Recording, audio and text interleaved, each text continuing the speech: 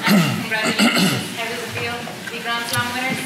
I don't actually know. I don't know whether to laugh, cry, or a bit sad. Or I don't know. It's a weird feeling at this moment in time. I'm just elated for the boys, just to get it over the line, because it meant so much to them, especially being here at home, being the fourth one in Irish history, and the first one at home. It's a special occasion, especially with the weekend that it's been outside of our hotel, etc. You know what I mean? So we felt a duty that we couldn't let people down, and I would say there's a sense of relief to get the job done, but immensely proud. I mean, Grand Slams are not just won on nights like this, they're won over not just the 8-week period, but over the time that we've been together, so we've been building to this, and I'm just glad that we got the job done.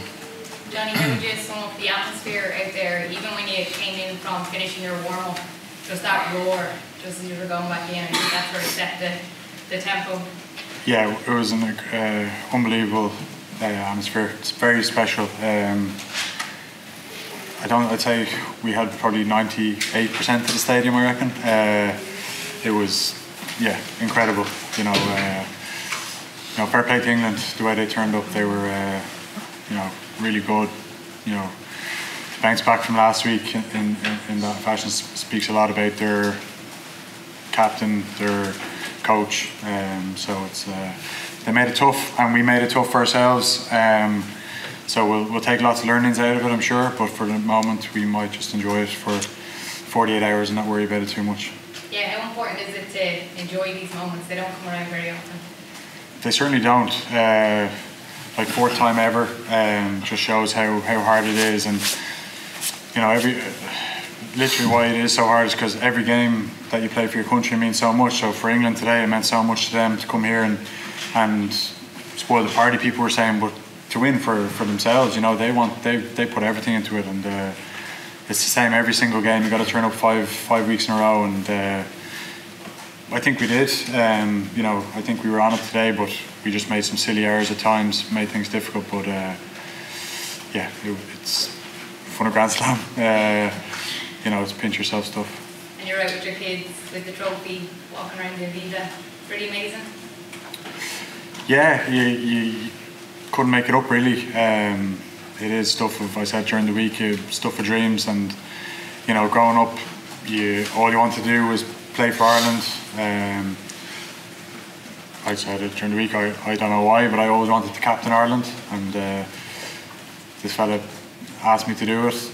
Probably one of the best days of my life, and then obviously to have this today, even better. So they're a great group, great management team, great bunch of players, and it's said in the dressing room there, it's not the end, there's plenty more left in this team. Just lastly, is there any chance we'll see you again playing in the Six Nations? Well, no, you can't sort of take that, no. Look, not the time. It's not the time. But it's today was about us as a team, like, you know what I mean, like to finish the campaign, something that we set out to do 8 weeks ago. Like when you set out to do something and then you achieve it, it's a very special feeling in that dressing room. And for the moment, let's just enjoy the next 48 hours. It's like I said, it's a special group and a special team. So. Sorry, Andy, what have you learned about this team during the Six Nations Championship, in particular perhaps today, which got very nervy, but you were still able to get the job done? Well, I think the same as we've all learned. I think everyone in the room understands that this has been a Six Nations that's contained every. I mean, we get to the final day because we've earned the right because of how we've played to get here. And when we dust ourselves down and look back and reflect on this, it's obviously going to stick with us forever, like the memory. But the memory that'll stick with us more than ever is the togetherness of the group. I mean, the adversity that we've been through and gone through, and relished it really, and come out the other side. I mean, you look at all of the games they've had all sorts of stuff going on, but we've always found a way. And again today, we was disappointed at half time, but again we found a way, and we'll analyse that performance and pull it apart again. But the reality is, it's a bonus point win against a good side that was here to really spoil the party for themselves. And fair play to England. I thought they was courageous in how they went about the game. They made it unbelievably tough, but I think this Six Nations will be remembered for us as the group Six Nations that went through a lot. I mean, I think we went through 47, 48 players in camp. 30 odd of those obviously took the field. All of them are in the dressing room there, and that means more to us than anything. Johnny, you said there's more to come. How excited are you about captaining this team into a World Cup and continuing the incredible momentum that you have at the moment? Yeah, well, that's the goal, isn't it? That's what we spoke about building towards. I think this is a part of the journey, and it's very special. Like the series in New Zealand was incredibly special. We don't have to have a poor Six Nations to go on and win a World Cup. You can go and do. When England won in 2003, they had a Grand Slam in the same year. So we need to keep our feet on the ground. First of all, we need to keep building. And there's a lot of guys that have missed this campaign, that are injured, that are going to come back and really put pressure on the guys that have been playing. And that's what we need. Come World Cup time, we need 40, 45 players all at the same level, fighting for positions. Andy, the moment. Sorry, Neil's trying to get in for about 4 questions. So Johnny, just when you converted the third try, you did a little dance. Can you just describe your moments at that particular moment? It was embarrassing, that wasn't it? Very embarrassing. I was cringing.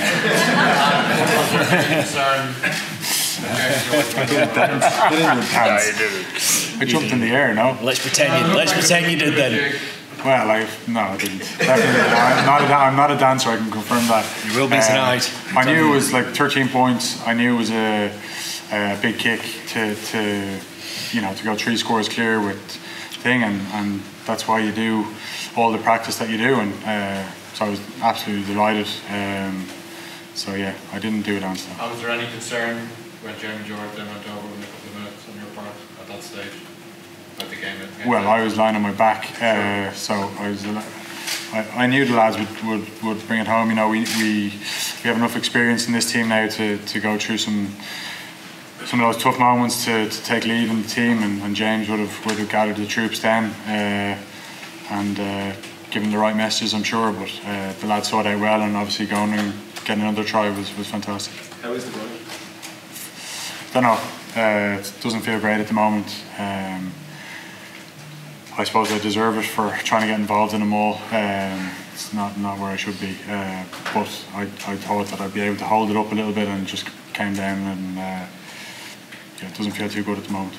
Johnny Cat said that today was really about staying calm. If England did ever get on top, if they had a period when they were ahead on the scoreboard, was that part of what it was about, staying calm and not sticking to the plan when England were ahead on the board?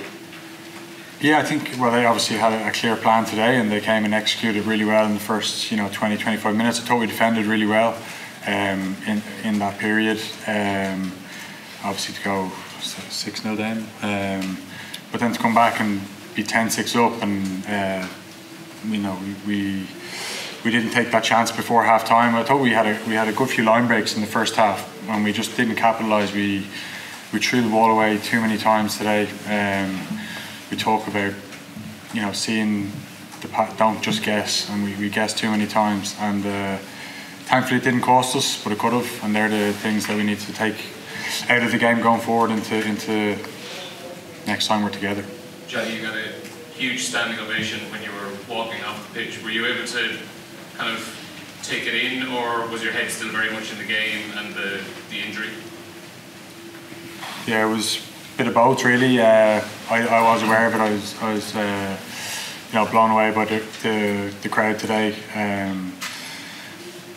But at the time, I was asking the doc, how long would it be for this? How long would it be for that? I didn't get a chance to fully take it in. But look, like I said, it was all about the team today to to come here and win a Grand Slam, incredibly special day, and need to go and enjoy the next couple of days. Can I just ask what you both made of the red card? It seemed to come out at a key point, particularly at the moment. Yes, it's the rules, isn't it? Like, you know, it's unfortunate, I believe, you know, but it's the rules, and yeah, I suppose you've got to trust the people, as always,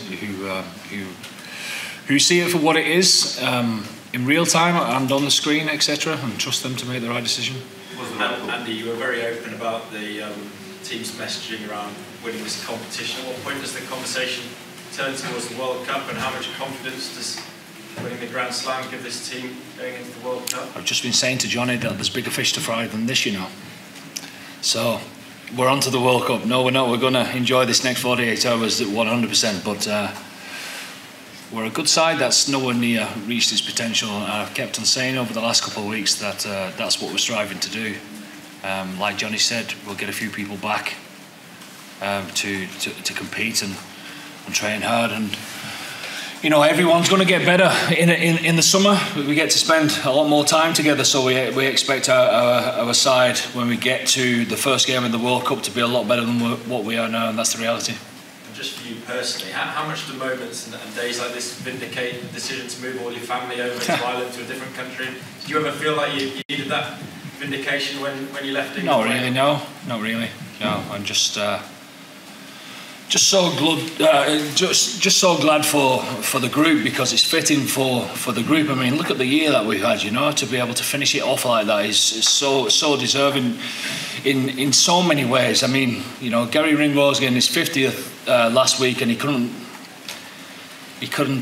receive his 50th cap, so we've just given it him now in the changing rooms. And Josh van der Fleur is his 50th as well. Wow, what a season he's had! What a fitting moment it is to get his 50th cap on such an occasion like that, and for Captain Johnny here to finish his Six Nations campaign. He's been saying all week, this is what dreams are made of, like, you know. It doesn't come around that often, and it's unbelievably fitting that, in my opinion, the best player ever to play for Ireland is able to sign off on a Grand Slam on St Patrick's Day in front of his home crowd. And you know, just there's a lot of stars that have aligned over the course of the last 8 weeks and come together, accumulated into this evening. Take the last couple, guys. Johnny, how important has Andy been since he came in as head coach?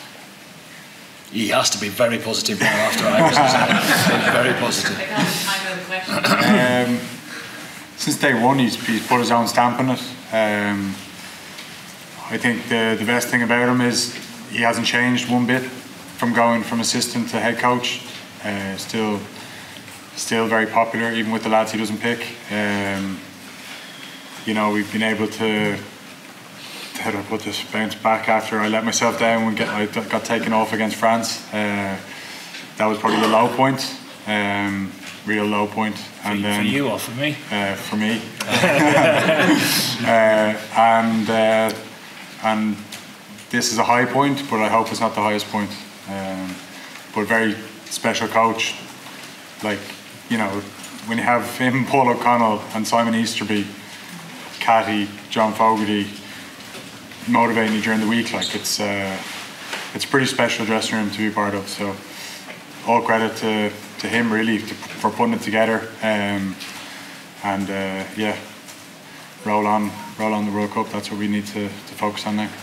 Sorry guys, we'll finish with Keane. Andy, can I just ask you about Ryan Baird, the fella who was coming of age performance there for much? Yeah, you've had me on record over the last few weeks saying how he's matured within our group. You know, getting so much across his detail, and the things that you've seen especially in the second half. I thought he was immense in the second half. Some of the stuff that you've seen there is him figuring it out how to put his stamp on the game, you know, and the stuff at the breakdown, what you saw, and his efforts as far as his kick chase and everything like that is the stuff that goes unseen, but it doesn't go unseen to us because it's constant week in, week out now in training. So he's matured massively over this 8 weeks, and he'll be on to bigger and better things, I'm sure.